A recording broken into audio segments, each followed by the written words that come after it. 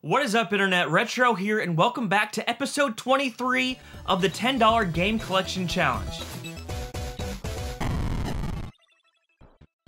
We are on a quest to build a video game collection, starting off with just 10 bucks to prove that you can indeed still game hunt in today's time, and you can do it on a budget. The video game collection is insane. It has grown so much, but we're about to jump in pretty quick this week, guys. But if you are new and you love all things 80s and 90s nostalgia like retro video games, movies, toys, and more, please do me a favor and hit that freaking subscribe button and the bell so you don't miss out on new weekly videos, because every single week we are pumping out new retro nostalgia content, and I don't want you guys to miss it. Let's get into this week's footage. Alright guys, update on the $10 game collection. If you are new, this is it. This is the $10 game collection. We have built the entire collection starting off with just 10 bucks back in February, and it is pretty amazing what we have been able to acquire in just that short amount of time. But last episode, we left basically broke. We had $85 in the game fund, so I listed a ton of stuff, and we have sold a ton of things. The first thing we sold that I've already shipped off was Clifford, the DVD with Martin Short. That sold for $11, and then we sold a bunch of this newer stuff. I could be off a little bit on these prices, guys. I don't have my computer with me, but it'll be a roundabout number. We sold Adventure Time for 10 bucks, I believe. And then Final Fantasy Explorer sold for 14. All of this is before shipping, too. There's also shipping included, or the buyer pays for shipping. And then the Star Wars game, Star Wars 3, this was sealed. I think this sold for like 18. That all sold to the same buyer. And then we sold all the Switch games, which is incredible because I think after, you know, eBay fees and PayPal fees, we will basically pay for the Switch itself, the console. So we basically got a Switch for free. The Witcher Wild Hunt sold for 35. Pokemon Shield sold for 42, I believe. Breath of the Wild sold for 40. Xenoblade Chronicles sold for 42. So no, Pokemon Shield I think sold for 39. Again, a roundabout number, close to. W2K20 Deluxe Edition sold for 35. So I don't know what that grand total is after eBay fees and PayPal fees, but I'll put it over here. This is how much we have in the game fund.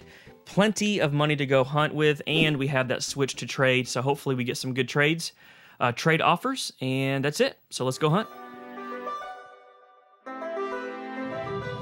Alright, I just found two Wii games that I've never seen before, and I wasn't even going to look them up, but I did anyways. Well, first of all, this one is sealed, never been opened, puzzle challenge, crosswords, and more. I looked it up, and the last one sold new for $2, so I'm going to pass on that.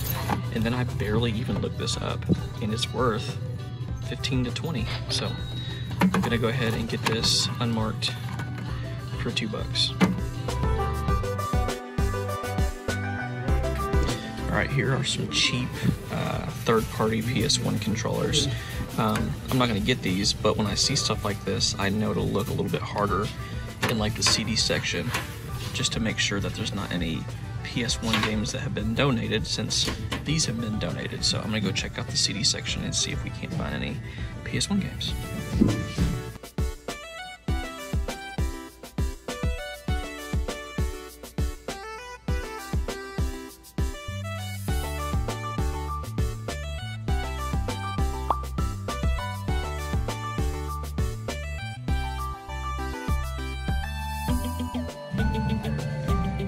Here is a DVD that we found a couple weeks ago, Less Than Zero with Robert Downey Jr.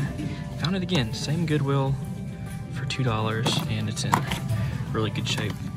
I think it's actually went up a little bit. It's selling for like 15 to 20. I haven't even sold the other one yet, but now we have a second one to sell, so I'm gonna pick that up for sure for $2. Still looking around.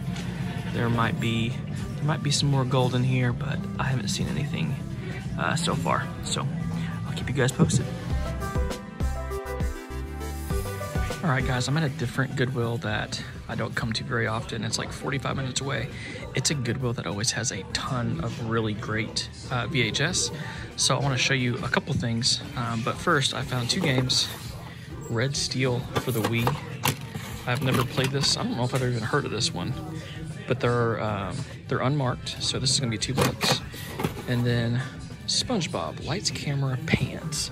So we're gonna pick up both of these for the $10 game collection. So $4 there. Let's look at some of these sweet VHS, man. They're $1 each. Surf Ninjas. This is the movie where they play the Game Gear.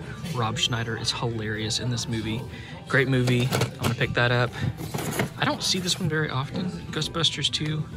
Gonna pick that one up. Classic. Tommy Boy. I always pick up these old like turtle cartoon VHS. And then this one, guys, this is like a pretty obscure movie, Magic in the Water. Magic in the Water is an E.T.-like fantasy. Ranks with Disney's finest. Come on, let's go. A magical adventure that will leave you spellbound. Wow. When I talk about this movie, most of the time people don't remember or have any idea what I'm talking about, but a really good movie. I'm gonna pick up all these just for my personal collection, but gonna get the 2 games also. Pretty good stuff. And this is why I always tell you guys to check cases too. So there's a couple cases down here without like the artwork. Minecraft for the Xbox 360. This is actually selling pretty decently. I don't know how much disc only, but it's definitely worth $3 to pick up. So that's how much games. I'm at the Salvation Army. $3 per game. So let me get that.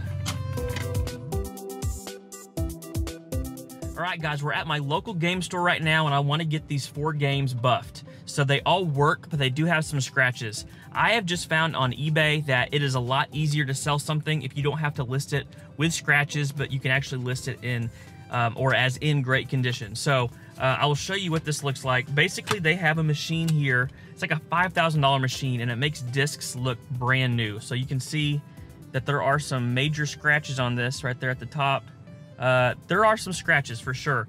It still does work, but I don't want to sell it like this, and I can get a little bit more if it's in better condition. So it's not cheap. They charge $3 a disc, but I'm serious. They look brand new whenever you get them back. As a consumer, when I'm buying something on eBay, I want to see, or I want to buy things that are in good condition. So I'll go get these buffed, and then I'll show you the results. All right, guys, I got all 4 buffed, and they look amazing. I have no idea if you're gonna actually be able to see this, but here's Mario Kart, and it looks perfect. Like, not a single mark on it. Their machine is crazy. I think it's like a $6,000 machine. I also failed to mention, I don't do it with all games. I'm not gonna get a $4 game buffed. Usually the game has to be like 20 or more for me to actually do that, but they all look amazing. I'm gonna get all these listed, and hopefully they sell soon. On to the next. All right, guys, at Goodwill right now, and I found some controllers. Here is a just a wireless controller for something. I'm not sure. No receiver with that, and then this is like USB controller. But there is this PS1 analog controller. It is $393, and it looks like these are selling for around 15 to 20. Most of them are about 20, so $4 is a pretty good price. It's in good shape. It just needs a really good cleaning. If you ever need help trying to figure out how much something's worth, especially these, they usually have a number right there, SCPH 1200. So that's what I looked up whenever I was searching eBay for which model this was exactly. So quick tip that most people know, but that helped me figure out that this is worth $20. So I'm gonna pick this up for 4. All right, guys, I can't make this up. It's the same with That Thing You Do and this movie. I feel like I just keep finding this movie. Less than zero, Robert Downey Jr., $2, $15 flip. Let's go. All right, y'all, an update on the Nintendo Switch trade experiment. So if you guys missed last week's episode, we picked up a Switch and 4 amazing games at a great price, 150 bucks. And you saw at the beginning of this episode that we sold all 4 Switch games, and we have basically recouped almost all of our money back, and we're sitting pretty with this Switch. So the experiment is this. I first saw it on Chase After the Right Price's channel. He is basically trying to acquire retro video games by just trading modern consoles. He is doing it with Switches. I do need to correct myself, though. I thought he was the first person to do this, but I actually think Phoenix Resale is the first person to do this. Another great channel on YouTube, buys, sells, and trades video games. Please check it out if you have not seen his channel before. I'll link it down in the description below. But both of these guys have had a lot of success doing this, and I thought, why don't we try this in the $10 Game Collection Challenge? So I got the Switch, and I put it up on Facebook Marketplace, and in the first 2 days, I had over 100 people reach out to me about this Switch. I will say like 85% of the people didn't even read my post, and they're like, hey, I want to buy this from you. I'm like, this is a trade-only situation. And then we had like 10 to 15 offers, and 10 of the offers were just terrible, and then 5 were like just okay. You know, it was like a PS2 in some games, a Genesis in some games, like nothing that really appealed to me. I almost gave up. I'm like, this is more of a hassle than anything. But then a GameCube collection trade offer came in. A guy messaged me and said, hey, I have my GameCube collection. I haven't played it in years. I don't care about it, but you know, I really want the Switch. He actually said, I don't even know if you consider GameCube retro. I thought that was funny. But he said, are you interested? And I go, yeah, send me a picture. I'm about to show you that picture also. But he sends me this picture, and I'm like, okay, I think this is finally the trade. Amazing games in this lot. But he kind of had a decent idea of what he had, and he was like, I think I'm a little undervalued. Would you give me the Switch and 30 bucks? And before I even responded back to him, he said, oh, also I found Wind Waker. There's not a picture of it, or it's not in the picture, but it's just disc only, no case. I'll throw that in as well. That's like 40 bucks. So I knew, okay, this is a great deal. Let's do it. So we got everything worked out, where to meet up at and everything like that. So you're about to see the footage of me picking up a Nintendo GameCube collection. It's amazing. Check out this footage. Nice to meet you. What's your name again? Anderson. Cool. You can put it right back there. I'll take a look at that.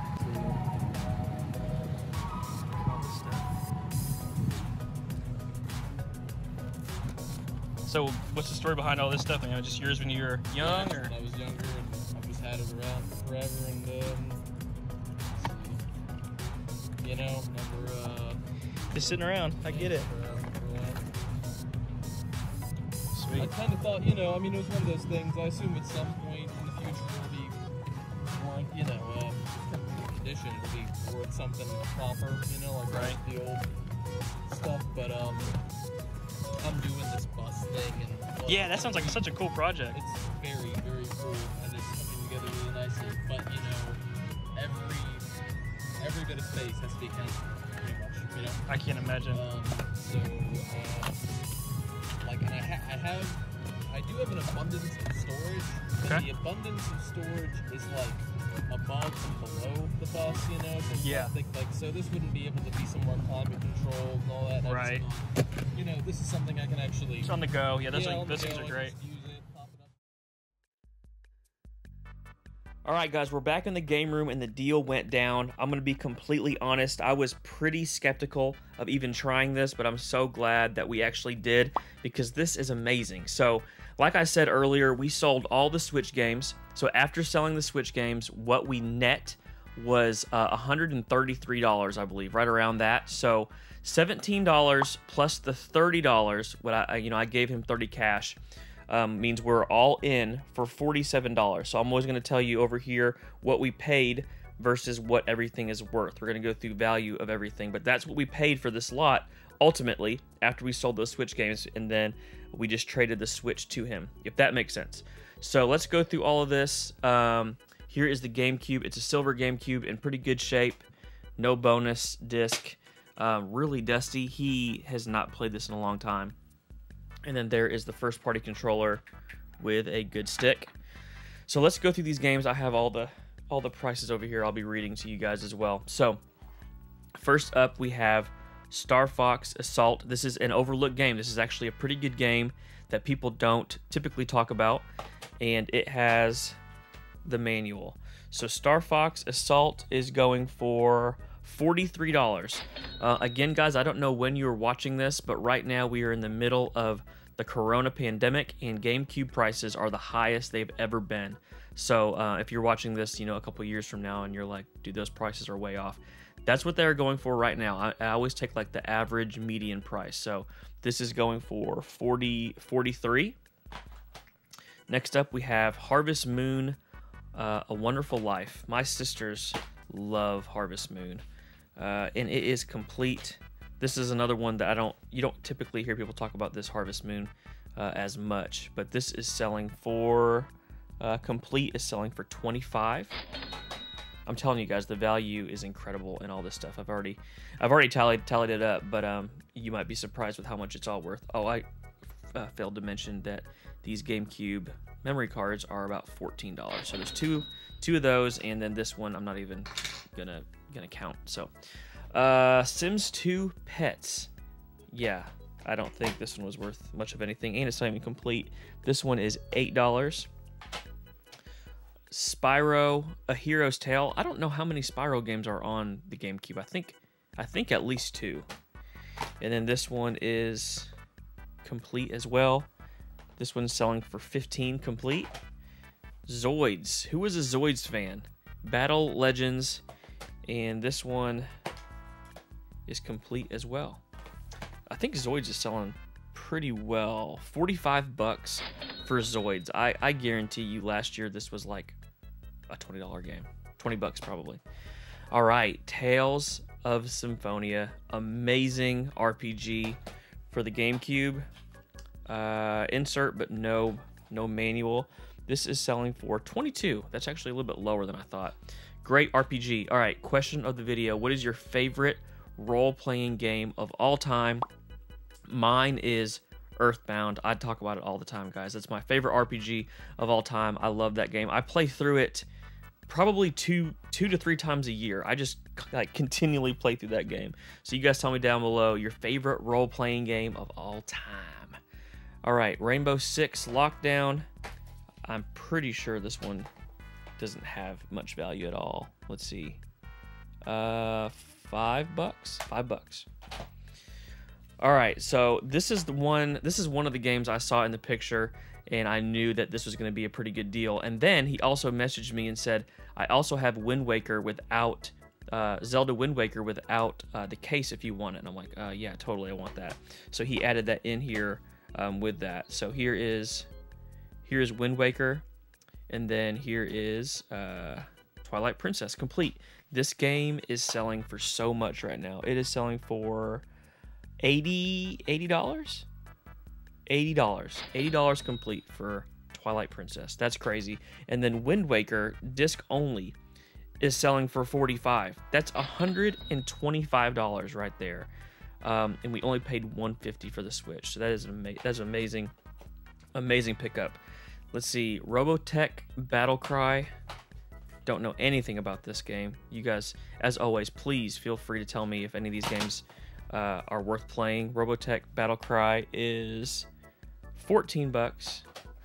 Naruto Clash of Ninja 2. This one does not have the manual. $10. Turok Evolution. Feels pretty light. No manual. $10. Digimon World 4. I guarantee you there are some people that are super nostalgic for this game that are watching right now. And you're like, dude, that was my favorite game when I was a kid. Digimon World 4. Light again. No manual. $35. 35. Second Sight. This actually looks really interesting. This one does have the manual in it, I believe. Yep, this one's complete. Only $12 on that.